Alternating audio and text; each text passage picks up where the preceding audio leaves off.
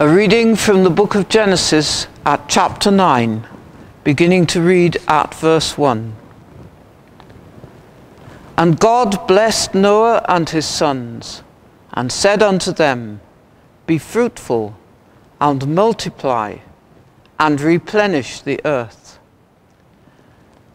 And the fear of you and the dread of you shall be upon every beast of the earth, and upon every fowl of the air, upon all that moveth upon the earth, and upon all the fishes of the sea. Into your hand are they delivered. Every moving thing that liveth shall be meat for you, even as the green herb have I given you all things. But flesh with the life thereof, which is the blood thereof, shall ye not eat.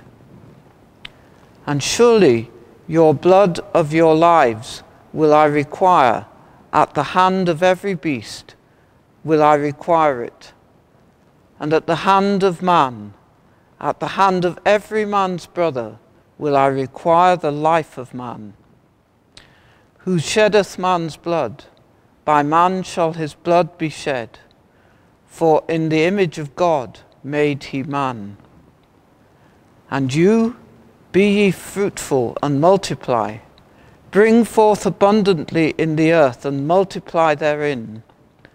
And God spake unto Noah and to his sons with him, saying, And I, behold, I establish my covenant with you, and with your seed after you, and with every living creature that is with you, of the fowl of the cattle, and of every beast of the earth with you, from all that go out of the ark to every beast of the earth.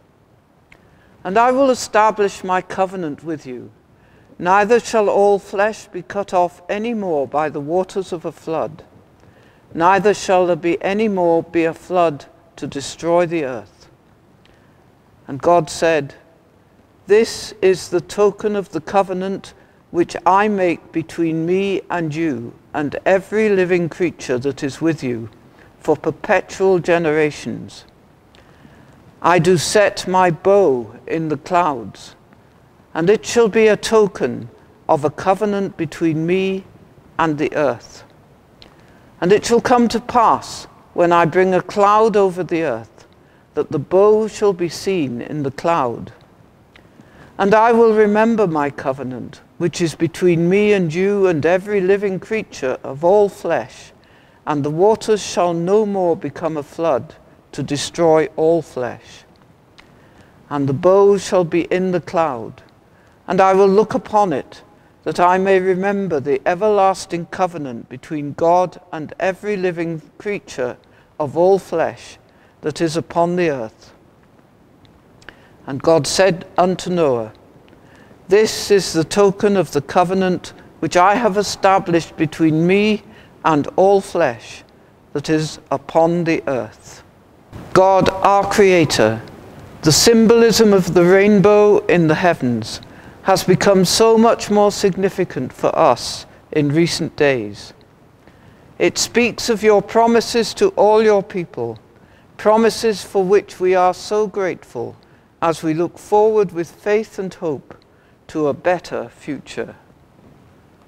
Amen.